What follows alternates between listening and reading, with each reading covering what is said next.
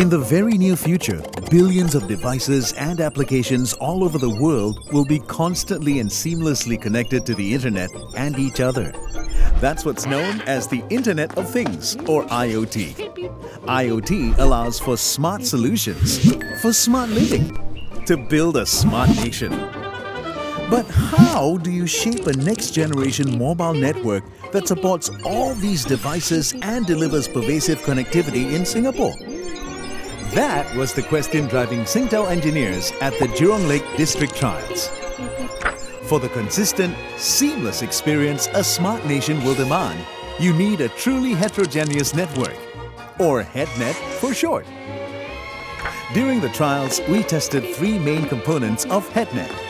For the widest coverage, Singtel's terrestrial network of macro cells installed outdoors and on HDB rooftops. Small cells that enhance capacity fitted across GEM and Jurong East MRT station, and Wi-Fi at GEM, and even in a bus number 334. Test number 1. With Singtel Voice over Wi-Fi, there's no need for a separate app to text or make calls over Wi-Fi. Go ahead and make that call.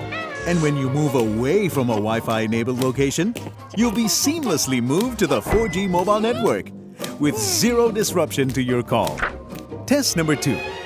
Instead of simply logging on to Wi-Fi whenever you're in a hotspot, Singtel's intelligent steering technology senses high utilization on its own. The system steers your phone between mobile and Wi-Fi connections when needed. Say you're watching a video on your phone, and suddenly a large crowd of people arrive, all watching videos on their phones.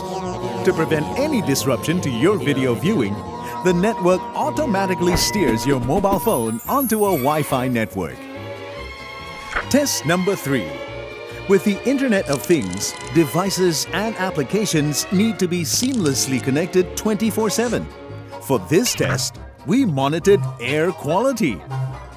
A small cell base station is fitted with a weather sensor to track air quality. To do this at scale and with cost efficiency, we leveraged on Singtel's core terrestrial network. It automatically publishes this information on the Internet, allowing you to access real-time air quality information.